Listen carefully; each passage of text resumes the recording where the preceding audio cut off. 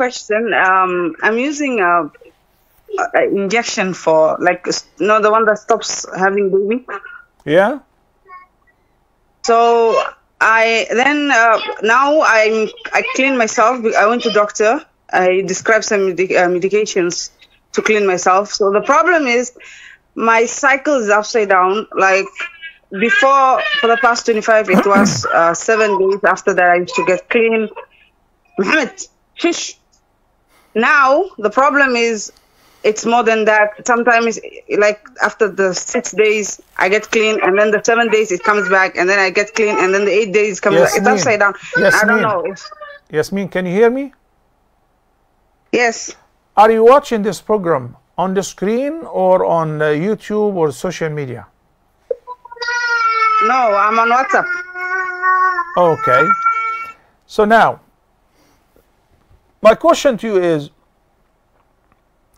why did you actually decide to go for the contraceptive injections?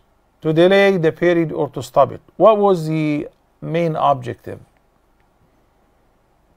I had an operation for having kids. Okay, so you're taking the injection to stop the pregnancy. Am I correct? To have kids. Not to have kids. I was using for that. Yeah. Okay. And this is prescribed by doctor, right? Okay. Yes. Now listen to this.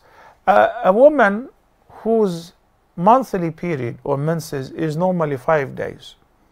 Then because of the medication that she is on, the period is messed up. We need to look into the following fact. If the period is 5 days, then the bleeding stops. Then you're clean, you perform your ghusl and resume your worship. 7th day, the bleeding resumes, no problem. That's called irregular bleeding. Because there was an interruption, you experience cleanness, then there was another bleeding. That's called istihada or irregular bleeding.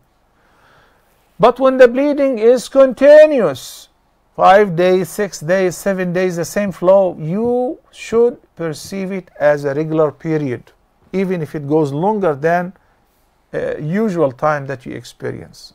Okay? If the bleeding is even happening excessively, but not during the regular period time, ignore it, and it is also perceived as istihada or irregular bleeding. What should a woman do with an irregular bleeding or istihada as in fiqh? You will wash yourself and make wudu for each prayer, for each fard prayer, once the time has entered. And with this ablution, you can pray the fard and the relating nawafil before or after. So I'm going to pray Isha and Tarawih in the masjid, and the sister is having this irregular bleeding, not the period.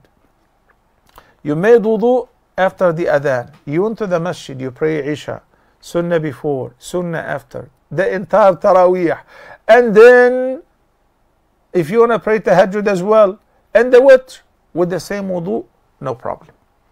You want to pray another fard prayer, which is fajr, you have to make a new wudu, but when the time has entered as well. Thank you, respected sister.